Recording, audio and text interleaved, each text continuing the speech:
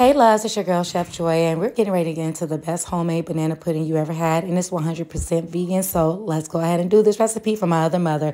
We're gonna start out by using half the bottle of Jack's egg, 1 2/3 cups of oat milk, 1 1/3 cup of granulated sugar or raw cane sugar. Next, we're gonna mix in 3 tablespoons of cornstarch, 1 teaspoon of salt, and put that over a double boiler.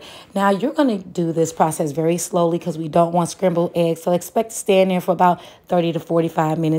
You're going to add in about a tablespoon of vanilla flavoring, 2 tablespoons of butter, vegan butter, of course, or more, a little bit of cinnamon and nutmeg to taste.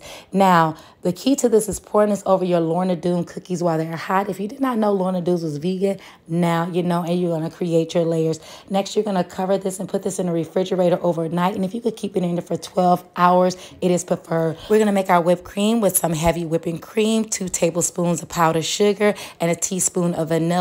Pour it over, sit it back in the refrigerator for an hour, top it with some cookies. And when I tell you, this is the best labor of love. You are going to love it. Your mama's going to love it. Your grandma's going to love it. And if you love this recipe, follow Chef Joy for more.